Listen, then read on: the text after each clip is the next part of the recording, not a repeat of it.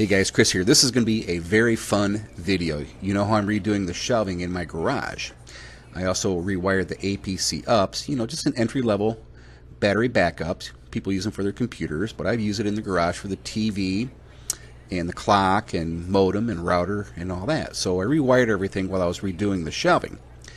And I kind of got thinking, really would like to test this thing out and see how long it lasts. So everything's hooked up and running. Got the old kilowatt meter out, and as you can see, with everything on, it running about 200 watts of stuff. So made a little test jig. Took the battery out, and it's this model right here, which is about, I think this is a 7.2 amp hour battery.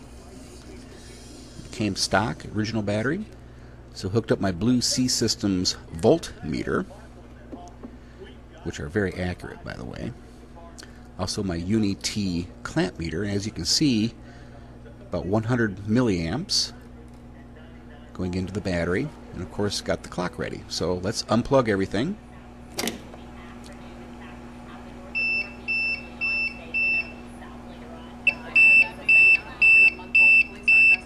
Okay, about 2 minutes in, and I sped this video up for length. Going down, going down, going down. All right, watch this. Well, that too.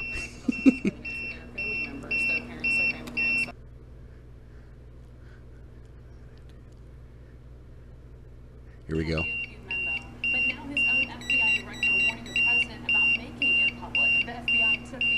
And bam. 7 minutes, 16 seconds with the 200 watt load. How about that? Look at there. Dead. Everything's dead. All right, let's plug it back in here.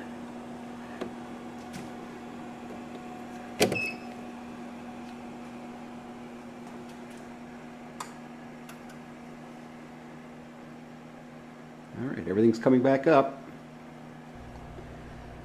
All right, now what I want to see is to see how this APC battery backup charges batteries.